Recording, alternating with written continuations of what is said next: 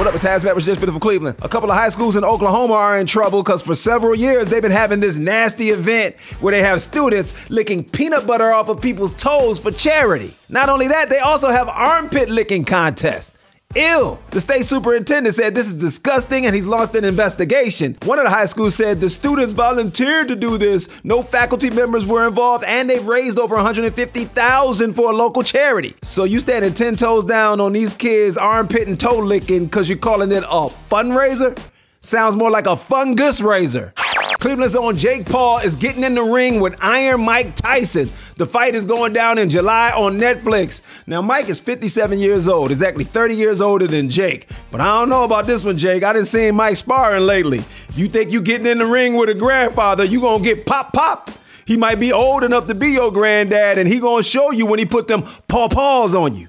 This has been HazMatt with your Dishin from Cleveland.